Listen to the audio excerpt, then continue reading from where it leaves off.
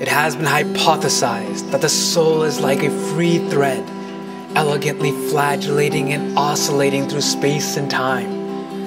Just as a sewing machine captures and guides thread to make a continuous progression of designs, the physical body constrains the soul to reality, guided by environment, genetics, and free will.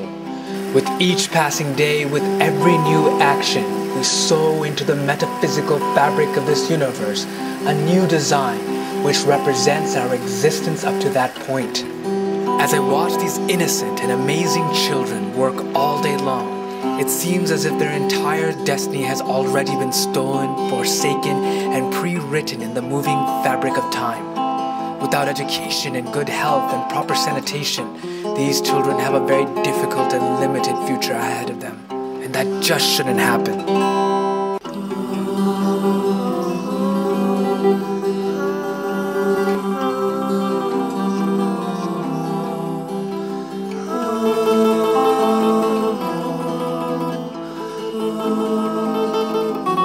The children of Tonk.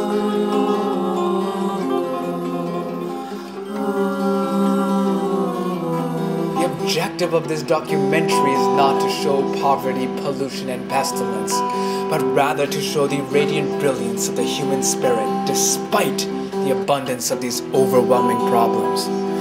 The purpose of this movie is to make you feel, think, and realize how much more brilliant these amazing children can become in the absence of these adversities, so that one day we can all work together to ensure that these children grow up healthy and happy with all the promises of opportunity and success that they deserve.